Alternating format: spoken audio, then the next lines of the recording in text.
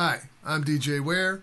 On this episode of the Cyber Gizmo, we're going to be looking at Red Hat Enterprise Linux version 8.4 right after this.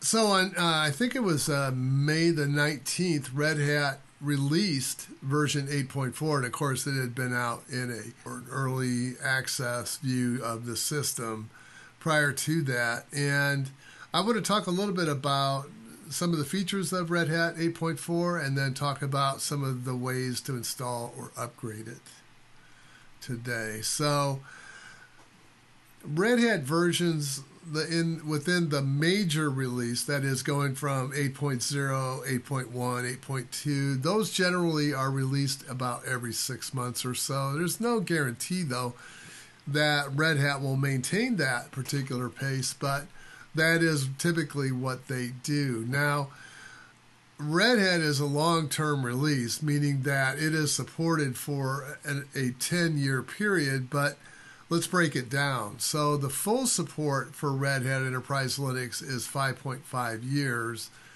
Then they do maintenance support, what they call maintenance support 2, for an additional 3.5. And those are mostly security enhancements to make sure that the system is not vulnerable to anything that might crop up during that period. But generally, unless there is some extenuating reason, they generally don't enhance the releases. So if you stayed on 8.4 for 10 years, the first 5.5 you would see updates and that sort of thing. But then at the 3.5 year, in incremental, beyond the 5.5 years, you would start to see just security enhancements being done. You can purchase extended life phases if you wish.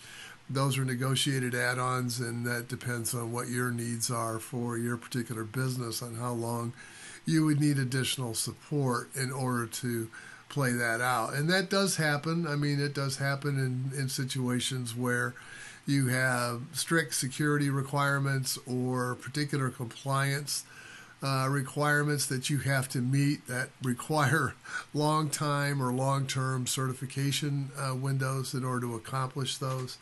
So, yeah, I mean, that's very common, particularly in healthcare and government work.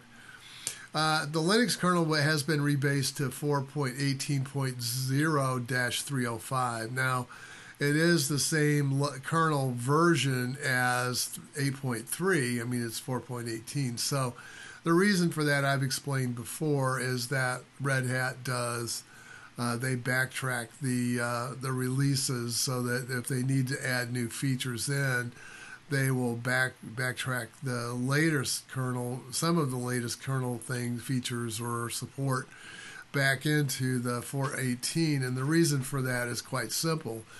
Generally, if you change your major release number, that is, now I'm not talking about 4.0, I'm talking about the 18, that number changes, then your compliance is out of spec, and that's generally the case. So that is the reason why they do it the way they do it, is to try to maintain your compliance windows so you don't fall completely out of spec. Because, again, that would require lengthy amounts of times to recertify your environment.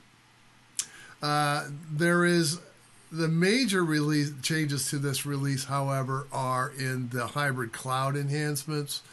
So they're adding additional features to support hybrid cloud. That would be a hybrid public and a hybrid private cloud, so that you may have instances of both in your environment. So your private cloud would contain data that you didn't want to expose to a broader audience that was maybe outside your company, whereas the public cloud would, of course, be those functions and features that you want to offer to a broader range of users, which are not directly involved in your company's support. Edge computing enhancements, generally in this category, there has been some enhancements made in order to make deployments and management of edge environments much easier. In the past, setting up Edge and maintaining Edge required additional steps and additional work. So Red Hat is attempting to kind of reduce that workflow. There are also, within the Red Hat Insights program, there are additional enhancements for vulnerability, compliance, resource optimization, and subscription management within the features of 8.4. If you want specifics on these, I would suggest you go read the release notes for 8.4, where they will go into very in-depth details on what exactly they have done. I'm just going to give you highlights here today, not necessarily specifics. So hardware architectures that are supported by RHEL are AMD and Intel 64-bit architectures. They do not support 32-bit. Sorry about that. Typically in enterprise environments, you won't find 32-bit very much anyway. So if you're looking for 32-bit support, you're probably looking for the wrong release, and maybe you should look at something like Debian if you need that kind of a long-term support and still have the ability to operate on older processors. ARM 64-bit architectures are, of course, supported and have been in RHEL for quite some time. IBM Power Systems, the Lidl Endian versions of those platforms are supported, and IBM Z 64-bit, which, of course, is their former OS 360, 370, that architecture, MVS, all that stuff that you would see in those environments. So yeah, running Linux on Z, for example.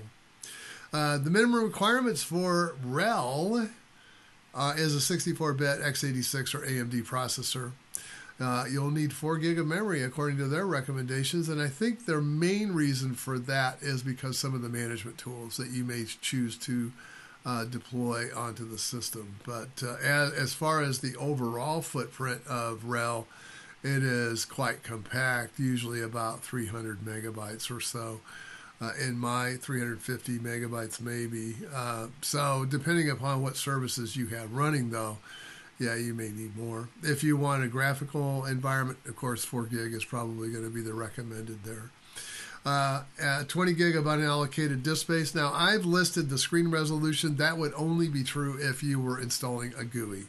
If you were just operating off, of course, a terminal base, then, yeah, 80 characters by 23 would probably be fine.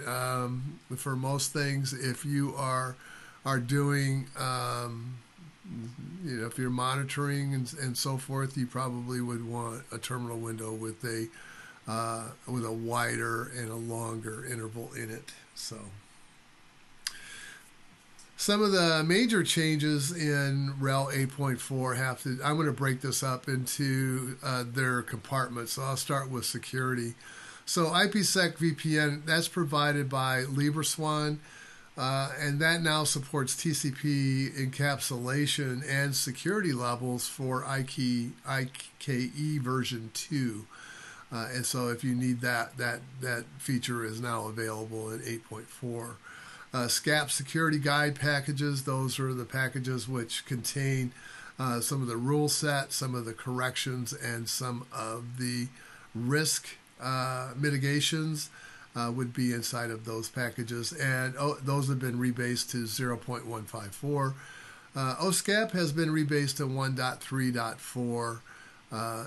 So and basically that's improving memory management, trying to reduce the footprint of SCAP. SCAP, of course, is for security. It's a security compliance environment for testing whether or not your system is meeting the minimum requirements for, say, HIPAA, or the minimum requirements for a STIG or PCI DSS. There's a number of others as well, like the Australian government one. There's governments for FIPS 400 and 800 and so forth. So if you need those features, they have added RHEL 8 ANSSI BP028, and that would be offering it in minimal, intermediary, and enhanced profiles for those. They have also updated the RHEL 8 STIG profile. Now that's used by DISA. the department. That is a governmental agency that regulates classified environments. So, and usually it's associated with the military. So, STIG version 1, release 1 is the current level that is supported in 8.4. There's also a FAP policy D framework that now provides integrity checking. You might want to, again, read the release notes on the specific things that you might be interested here to get more in-depth information about what they mean by what kinds of integrity checking does it do. There's also RHEL 8 Tang container images, and that provides Tang server decryption capabilities for Clevis clients that run in OpenShift container platform OCP clusters or in a separate virtual machine. So, if you're interested in that kind of support, it is now offered in 8.4. Networking, the network management state is a network API for hosts and fully supported in RHEL 8.4. Multi-protocol label switching, or MPLS, is an in-kernel data forward mechanism to route traffic flow across enterprise networks. If you're in a home environment, you're probably not going to be too interested in MPLS, but if you are in of course, a corporate environment where you have large enterprises in multiple locations, you probably might be interested in that.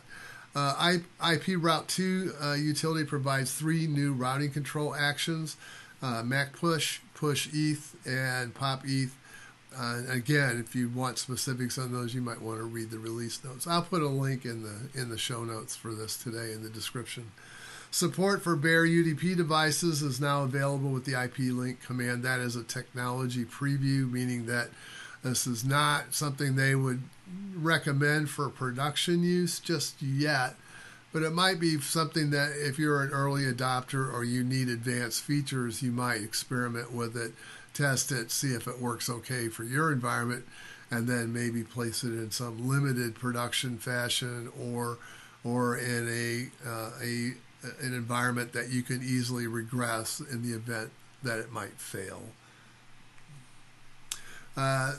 Changes to the kernel, there is a Kpatch DNF package, and that provides a DNF plugin for subscribing to RHEL systems to the kernel live patch update. So in other words, you now have the ability to live update RHEL 8.4. There's also proactive compaction, which regularly initiates memory compaction before a request for an allocation is made. So there's a couple of reasons for that. One is you want to reduce the number of calls that you're making to continually allocating chunks of memory. And the second problem that you're really trying to mitigate here is to get rid of all the smaller allocation blocks and get them back into larger blocks so that you don't end up fragmenting memory over time. That's generally the 2 reasons why you do that. There's always going to be other reasons you might do it, but those are the 2 major ones that come to my mind when I think of some reasons for why you would want to do compaction before an allocation. There's also a new implementation of slab memory controllers, and that's for controller groups that have been made available in the RHEL 8.4. And all that's trying to do is reduce the memory footprint of the kernel. So it's just trying to make it a little bit smaller so it doesn't take up as much memory, and of course that's freeing up additional memory for your applications to use, and that's always a good thing. Operating systems, as I have said before, do no useful work for an organization. They are strictly there to manage devices and resources in the machine, but they in themselves add nothing to your services offering. The time namespace feature is now available in RHEL 8.4, and there is support now for the error detection and correction, or EDAC, kernel module, which is supported by Intel 8th and 9th gen processors, core processors, I should say. So if you have later versions of CPUs and you need EDAC, you will now find support for it in 8.4. High availability. So there is a feature called the pacemaker resource agent, and that maintains state that can detect failures asynchronously in the past if it detected a failure, it had to wait for a full monitor cycle after that to initiate injecting that particular failure into the pacemaker. Now, the way it works is that if a failure occurs, it injects it immediately. It doesn't wait for the next monitor cycle to occur. So it's just giving you more up-to-date information a little quicker on if there are failures that are detected. So that you have fewer application failures that you would not know why. New features in RHEL 8.4, Anaconda replaces the original boot device NVRAM variable list with some new values. So you may find some incompatibilities between boot parameters that you used in the past with 8.4, and there are suggestions in the release notes of what to do and how to handle those. Graphical installation of KVM virtual machines on IBM Z is now supported. Also, there's warnings for, and this is one of them, deprecated kernel boot arguments. So if you do have any of those, you will see error messages about that when you go to boot the machine. KVM virtualization is usable in RHEL 8 and on Hyper-V virtual machines. So, and again, that's a technology preview, probably not something that you'd want to throw into production. But it is a place where you can do an early look and see whether or not this particular feature meets your needs and whether it works well enough to support a production environment. So you'd probably, if you did use this in production, you'd want to make it limited. Support for Intel Tiger Lake GPUs. Now that would be the Intel UHD and also the new Xe graphics chips that are available in the Tiger Lake GPUs. As far as what versions, I always put these in here. I'll just leave them up on the screen for a few seconds and you can read through the ones that are of interest to you. You'll find these probably a little bit backdated from some of the stuff I talked about with Silverblue, because Silverblue is always going to be a little bit newer. As far as a demo is concerned, if you're on 8.3 today, the only thing that you would need to do would be to do a DNF update, and that upgrade should take place automatically. So, yeah, if I think there are some procedures that you have to do with version 6 or version 7 in order to update from those to make the jump to 8.4 directly. But yeah, going incremental, it's not really any big deal. But we can walk through a build out of a RHEL 8.4 today, and you can take a look at it with me.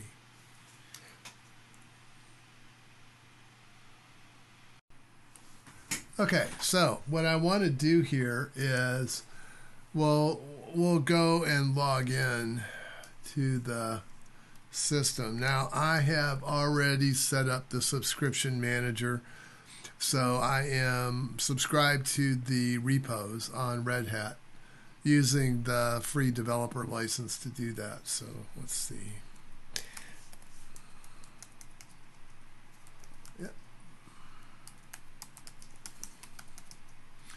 And I should be, I'm on Red Hat. I'm on the 8.3 at the moment, and we can verify that. 8.3 is my current release. So in order for me to, now let's just take a look at a few things to make sure. So right now I am at 418.0-240. And what I said earlier was with 8.4, we'll be going to 305. Sorry about that. I forgot to do the attach. So let's try that again. And we'll do a DNF update. This time we should be fine. Yeah, we're good. Now I have not enabled the free ones. So you'll see I've got an upgrade here of 327 packages and install 21 new ones. Now I can go up here and take a look at these. I can see that Python 339 is one of them.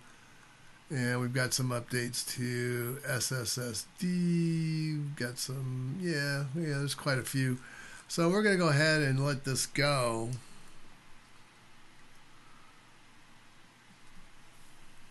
And I will be back when this is done. This will probably take about 5 or 6 minutes or so. But yeah, I'll be back. Okay, so we have it done. The update is finished. I have not rebooted yet, but we can check. Yeah, we're still running the old kernel. This may have updated. Yes, it did. So it isn't running it fully yet. So let's do a reboot. Make sure that we are under the right kernel version. And we'll wait for it to come back up.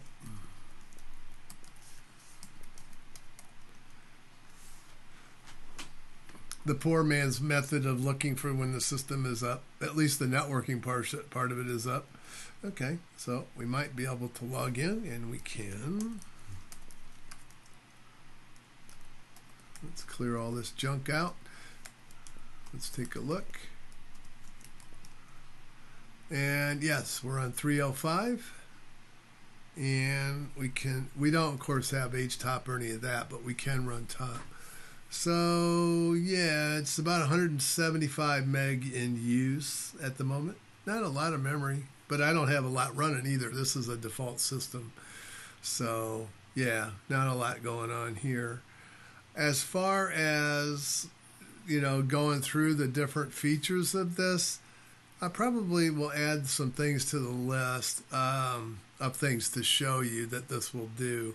But for now, I just wanted to show you how to upgrade. Now, remember, this is only the way, the recommended way to do an update from 8.3 to 8.4. If you're coming from an older version, like 7 or 6, the release notes has links to discussions on migrating up to 8.4. So you might want to look those over, make sure you understand what's going on there before you actually do them. So yeah, so that's basically what I had today. So where are the other two versions, like Rocky Linux and those kinds of things? So just like CentOS, there is probably going to be a delay in order for those distros to reach 8.4, because obviously they're going to have to download the libraries and do whatever magic they have to do in order to rebrand them. If you remember with CentOS, it usually followed a couple of months later, sometimes a little bit longer, depends on how much effort it is to move the code. So, but yeah, I did check, of course, Rocky Linux, and have 8.4 available for it just yet. So anyway, that's all I had for today. Hope you enjoyed this video. If you did, please like and subscribe. Thank you once again to all my patrons. I do appreciate the donations that you guys make to help support the channel. Hope to see you all again real soon. And as always, bye for now.